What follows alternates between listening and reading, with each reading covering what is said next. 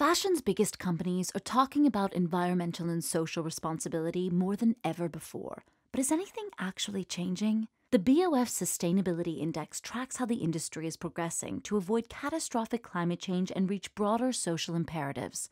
The index examines 6 key areas where fashion needs to focus its efforts: waste, water and chemicals, workers' rights, materials, emissions, and transparency, and benchmarks how the industry's biggest companies measure up.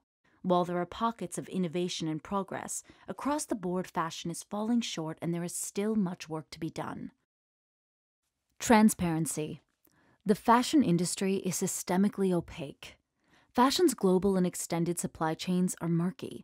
Most brands don't know where the raw materials they use are made. This allows human rights abuses to go undetected and makes it difficult to measure and mitigate pollution and other environmental damage. Companies can employ new technologies to help increase transparency and streamline supply chains to make them easier to monitor and manage. More work is also needed to establish high-quality, verified environmental data. Emissions. The fashion industry is one of the most potent polluters on the planet. The industry's greenhouse gas emissions are estimated to be between 4 and 10% of the global total.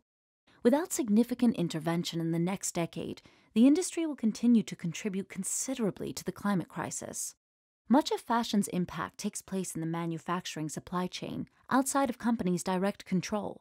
That means active collaboration and co-investment with manufacturers is needed, as well as engagement at the policy level to encourage a shift to greener energy sources.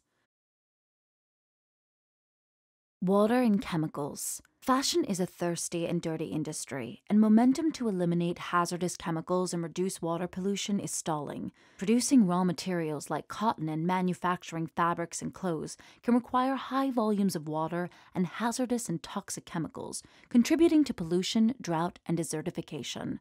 Fashion companies need a more sophisticated approach to water and chemicals, including context-based water targets and a real understanding of their chemical footprint. This will help focus research into cleaner, greener chemistry and more water-efficient production. Materials. The fashion industry's raw materials rely on an extractive model. Most clothes are made using fossil fuels. Oil-based polyester is the most commonly used fabric in the world. Fashion's second favorite fiber is cotton, a product with a complicated environmental footprint whose links to modern slavery are deeply problematic. Reuse and recycling of existing materials isn't yet happening at scale, but is a big opportunity for improvement. Growing interest in regenerative agriculture, which seeks to restore soil health and biodiversity, also offers avenues to address this issue over the long term. Workers' rights.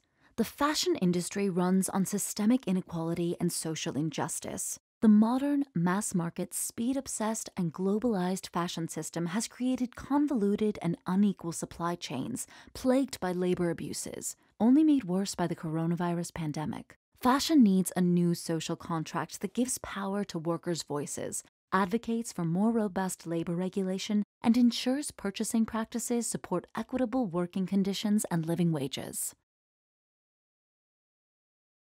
Waste. Fashion feeds a culture of wasteful overconsumption.